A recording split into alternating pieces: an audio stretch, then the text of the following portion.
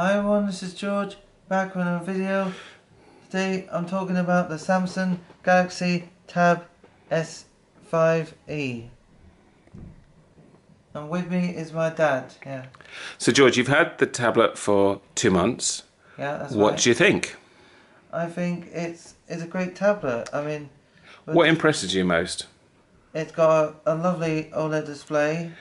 When does the OLED display really come into play, George? When is that really important? It's for kind of watching for movies on it. And watching for videos on YouTube and stuff, you know. Okay, and gaming? And gaming, yeah. So does it make it really crystal clear? Yeah. And you can really see that it's special, yeah? It is, yeah. Excellent. What about the sound, George? Has it got Dolby Atmos sound? Yes, it does. Yeah. So it comes, and that is, how loud is that? It's quite loud, yeah. Yeah? Yeah, it's louder than the iPad Air 2. Ah, okay. And the iPad, it's sort of different louder to the iPad Pros, but okay. It's because they say iPad Pros has got like Dolby Atmos as well, but they say, but actually that's on the iPhones as well. The iPhones has got Dolby Atmos as well. The iPhone 11 and iPhone Pro as well. Brilliant. So, you had an iPad Air before? Yeah, I do. And you had that for what, 2 years? Yeah. Okay.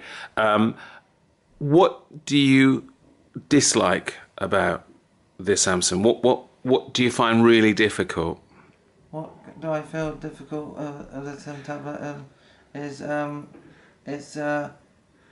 a bit, the navigating is a bit difficult, but it's like, so when you say that the navigation is difficult, you found the Apple easier to navigate around? Yeah, Apple's a bit more easier. Yeah. Okay. Are there any apps or features on this that you haven't got that you had on the iPad before? Well, the iPad has got more features, like the iPhone's got more features and stuff like YouTube Studio and everything like that. What about iMovie? Has it got iMovie? No. Hasn't got iMovie, no. So that makes it little difficult. Difficult, yeah. Okay. Upload videos up and download edited videos on it, yeah. Okay. Does it feel comfortable to hold? It feels very comfortable to hold, yeah. It's very light. It weighs a little bit less pounds actually. Okay. Yeah. And the iPad is a little bit more lighter in the heaviness, but the iPad Pros are a lot more lighter as well. Mm-hmm. Yeah. So would you say for someone with autism, it's harder to use than the Apple? It's difficult for people with autism apps because it would be a bit, because I think with people who knows how to use these Androids are a bit more easy to know how to use them, and because we like Apple, because we just think Apple is much more better. So you have it, you like it, yeah, but you're not 100% sure you're going to be converted to Samsung in the future. No. Okay.